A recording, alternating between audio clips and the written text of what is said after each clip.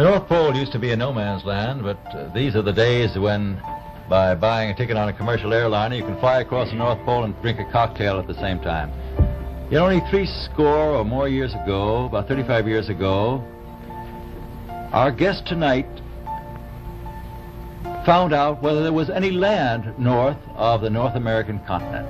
He made that first discovery flight, and I must say that Admiral Byrd, our guest tonight, is not only our greatest living explorer, but he's been an inspiration to countless Americans. Admiral Byrd, you've been to both the North Pole and the South Pole.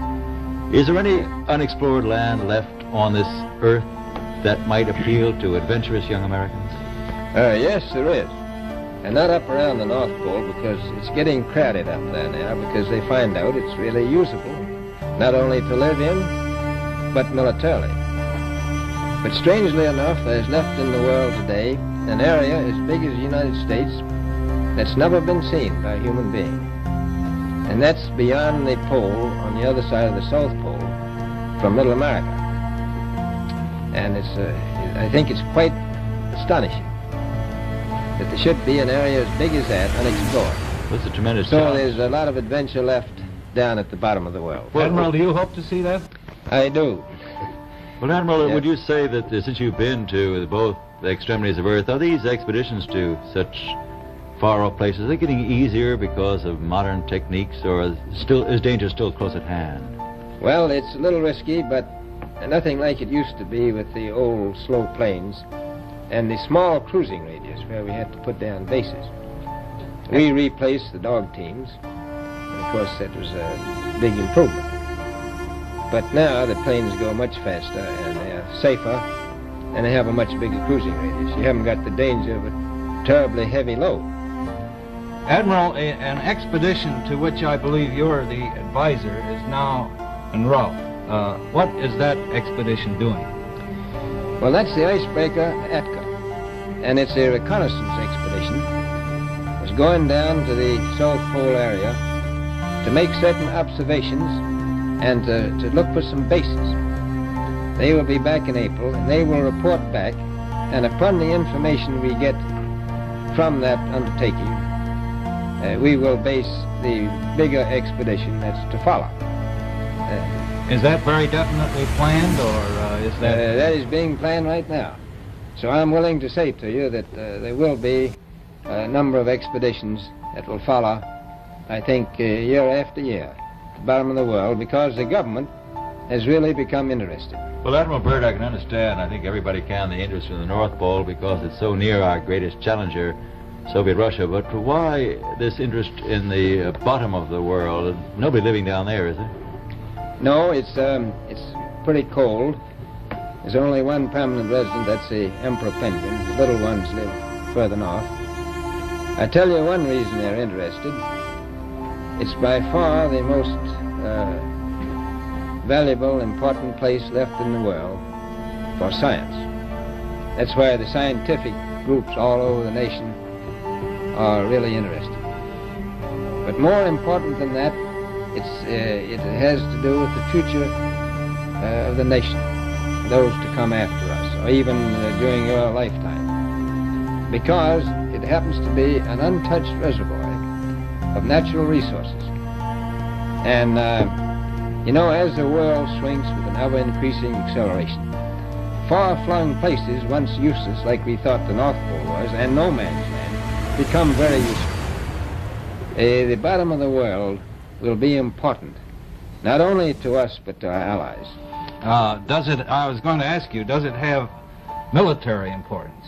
It has some, and as the world shrinks, it will continue to shrink with an ever-increasing acceleration, thus bringing these places closer. And in the future, I can see a time when it will be very, very important strategically. Well, has the development of air power increased the strategic importance of places like the very much Palmer so. Peninsula, was it? Very much so. Even now, if anything happened and we lost the Panama Canal, we would have to control the islands just north of Antarctica, which are part of Antarctica, and between there and Cape Horn. I've heard it said that there are 7 continents in the world, and one of them has never been seen by a woman, and that's Antarctica. Is that actually true?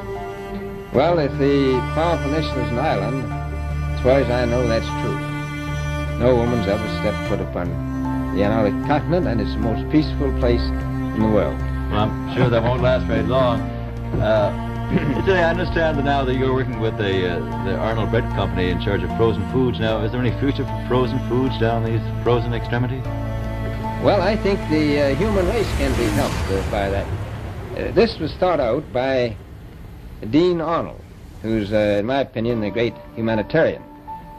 He learned that we went down there after 4 or 5 years and finished a meal that we had left there on the table when we had evacuated Little America.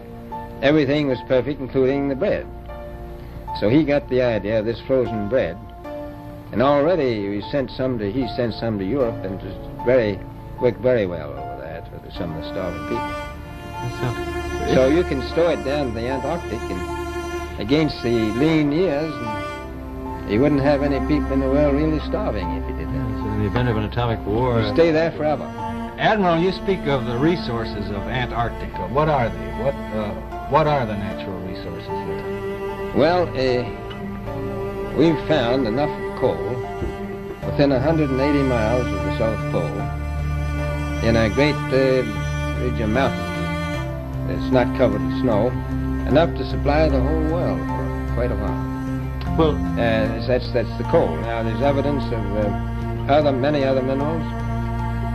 We are pretty sure there's oil. Now, that coal shows the bottom of the world. Now, by far the coldest spot in the world. Where that coal is gets 100 below zero in the winter. Well, it was once tropical. So we think there's oil there, and there's evidence, probably uranium there. is it any secret? Is there uranium there? That would be the only thing that would be practical to actually go after, I suppose. Everything else would be economically unfeasible, wouldn't it? Well, as we recklessly expend our resources, the time will come when we'll have to go after that stuff down there. Well, you know, I avoided what you said about uranium. I'm not sure about that. I don't want to have the world fighting over the Antarctic. Admiral, is there a competition among other nations to try to get information about Antarctica and possibly to secure some of these resources? Well, yes. There are now 7 nations very much interested. Russia is interested tremendously. That I'm sure. Australia has an expedition down there. The Argentine, the Chile, New Zealand, Britain, and so on. Now, you can understand those people down there being interested because they live down there. The New Zealanders, the Argentinians, the Chileans, and the Australians. And so we don't do much about claiming it. Admiral, you make it sound a little crowded. Are there that many expeditions now there or en route there?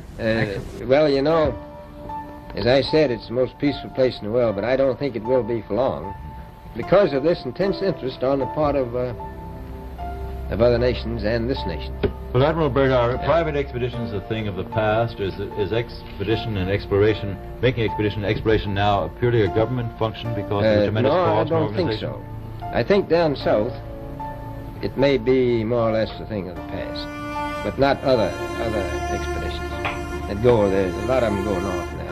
This latest expedition now on the way is a government expedition, I take it. Yes, that's the government. However, may I ask you, is there a great difference between the top of the world and the bottom of the world? There is. Now, the North Pole is the center of an ocean 10,000 feet deep. The South Pole, the center of a plateau, 10,000 feet high. The North Polar Sea is surrounded by continents slightly frozen. The Antarctic continent is surrounded by a belt of ice. Frozen seas are at least 1,200 miles thick. Now, the south is a plateau. It gets, in some places, 14,000 feet up. I've been over areas about 13,000. And it's a little bit chilly up there. So there's that big difference between the top and bottom of the world. The North really isn't very cold up there on the Arctic Ocean. Not compared to the South. Admiral Byrd, we often hear it said that our young Americans now aren't as hardy as their forefathers. Do you think that Americans do measure up to the standards, the physical standards and morale standards of the past? I do. I don't believe that. I think they're just as high. Well, what would you say was the most valuable factor on an expedition? Is it morale, or physical courage, or is it sheer equipment? Well, I've always thought that loyalty was by far the most important trait.